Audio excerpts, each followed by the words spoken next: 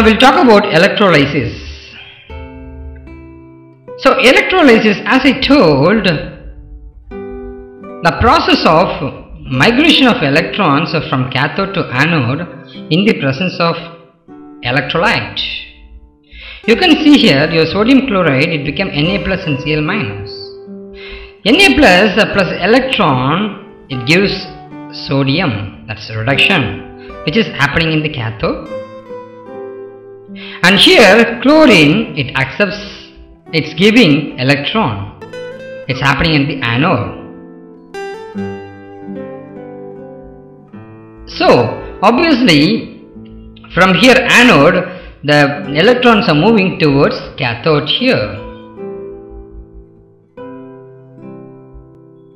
So this is considered as oxidation agent, and oxidation happening in here and reduction is happening here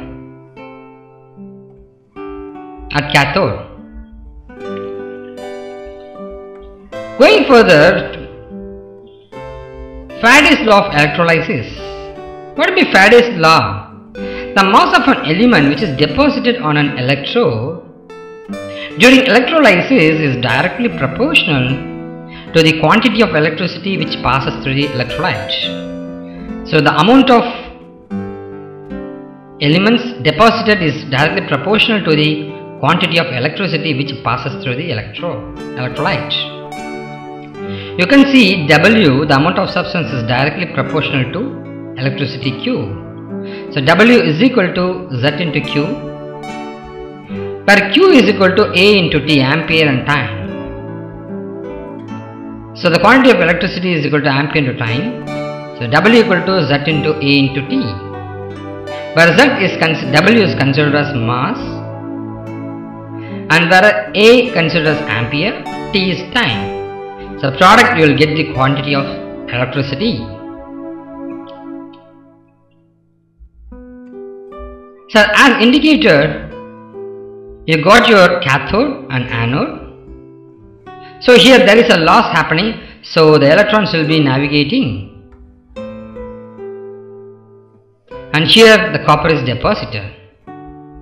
This is cathode, which is happening in the electrolyte solution, that's copper sulphate.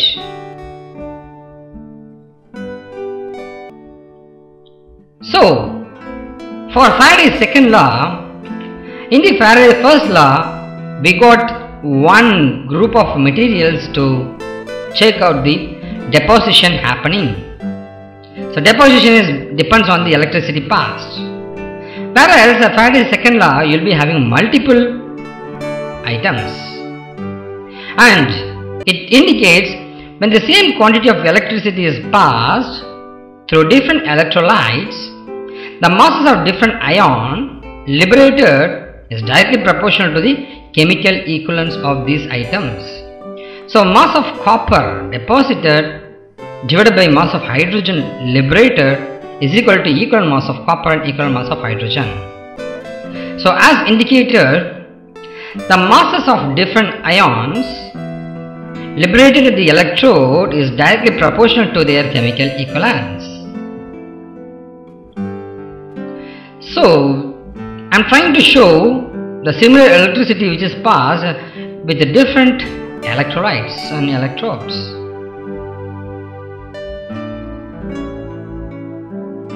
So electrolyte of aqueous sodium chloride.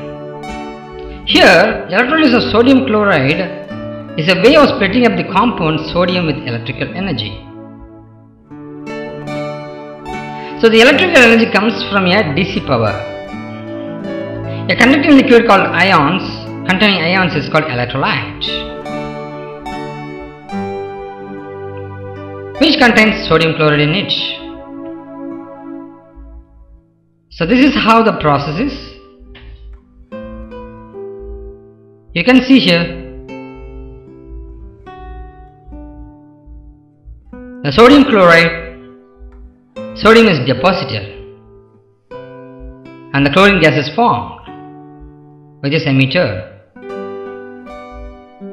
So you can see here you got your aqueous sodium chloride and anode and cathode is here. and your electron is passed here. Over here, H plus ions are discharged at cathode.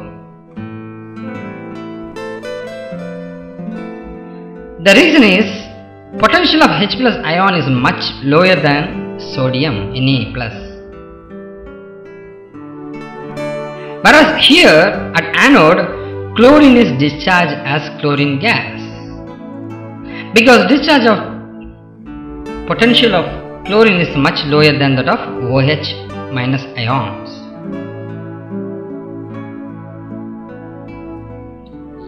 Now we are talking about the electrolysis of aqueous copper sulphate. A copper deposit on the negative cathode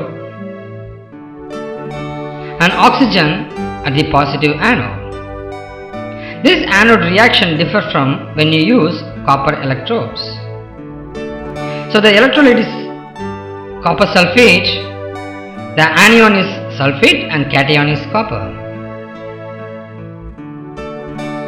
which is into the water solution. Over here, you got Cu2 plus ions are discharged in preference to H plus. Because discharge potential of copper 2 plus is much lower than H plus ion. At anode, OH minus ions are discharged in preference to sulphate. So because discharge potential of OH is much lower than sulphate ions.